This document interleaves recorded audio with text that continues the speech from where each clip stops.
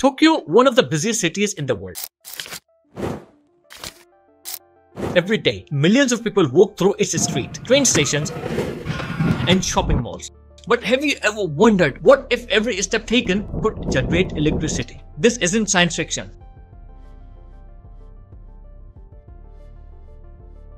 It's happening right now, a quiet revolution beneath our feet. Japan has introduced a groundbreaking technology that transforms human footsteps into electricity using piezoelectric flooring. But how did we get here? How does this technology work? And more importantly, could this small innovation hold the key to a more sustainable future?